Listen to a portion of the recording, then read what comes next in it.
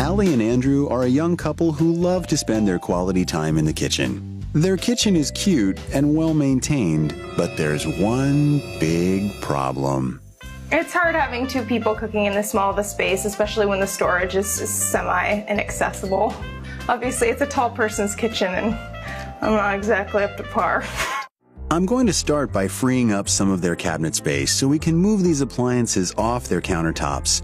That will create more workspace and help Andrew avoid the base cabinet avalanche. When people think pot rack, they automatically think overhead.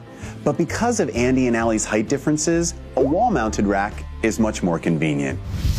Instead of finding a pre-made pot rack, I created one with a standard storage rack. A few extra hooks and some new pots and pans, and Andrew is in business. When you don't have a lot of cabinet space, every shelf counts. This circus of spices needs to come out of the dark and next to the stove. Placing the essential spices in a handy location saves time and inspires your cooking. And speaking of storage, for most homeowners, the area above a fridge is typically dead space. Baskets are a very versatile solution. You can throw just about anything in here, and no one will ever know.